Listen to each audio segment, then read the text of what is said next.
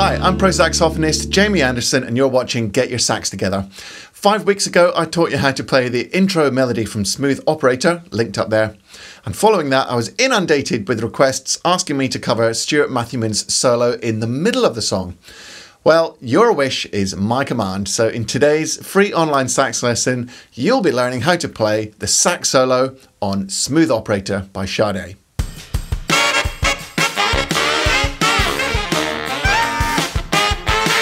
Smooth Operator is from Sade's 1984 debut album Diamond Life and features the sax of multi-instrumentalist band member Stuart Matthewman, aka Cotton Belly. This solo section isn't as easy as the melody part you learned a few weeks ago, so if you're a beginner on sax, you may struggle a bit, especially if you play tenor. Remember to let me know in the comments if there's a classic sax solo or melody you'd like me to cover on the channel, but remember, at the moment I don't cover vocal melodies that you want to play on sax, just actual sax lines. Before we learn the first phrase, make sure you go down into the description for this video and click the link to get your free PDF sheet music for the Smooth Operator sax solo, which is lovingly transcribed by yours truly for tenor and alto sax. And keep watching to the end of the video, not just because of the usual blooper reel, but because I've included a free backing track for Smooth Operator that you can play along to. So without further ado, here's the first phrase broken down in slow motion. The first phrase is a bit buried in the mix, but I think these are the notes. Quick note, if you play alto, this first phrase is up the octave from the original as it goes down to a low A, which is off the bottom of the instrument.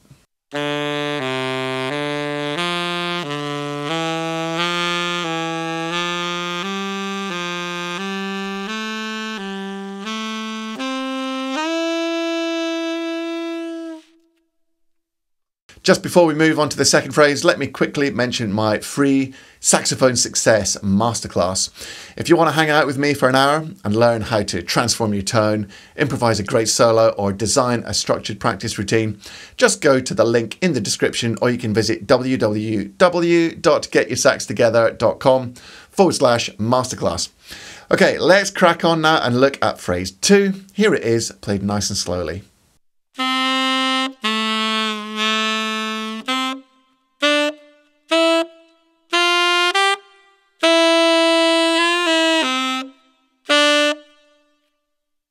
If you listen to the original or get the free PDF sheet music for Smooth Operator from the description, you'll notice that Stuart Matthewman scoops up to certain notes.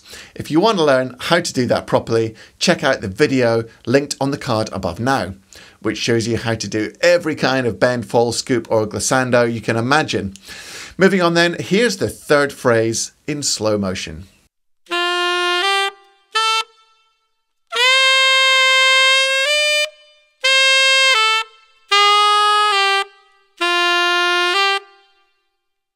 You might notice that phrase 3 and most of the rest of the solo uses the minor blues scale, E minor blues scale for tenor and B minor blues scale for alto.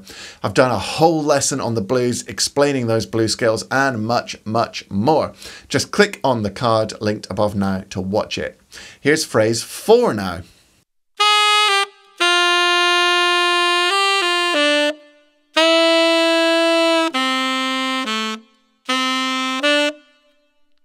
Phrase 5 gets quite high for tenor, top F sharp and G.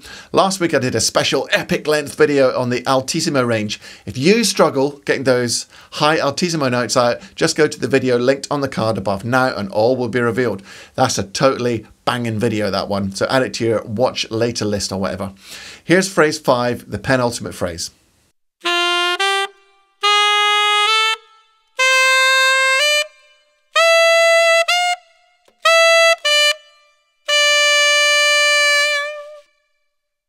Almost there now. Here's the 6th and final phrase. I think this is my favourite phrase in the whole thing actually. It doesn't really make that much sense harmonically speaking, but there's just something about it that I like.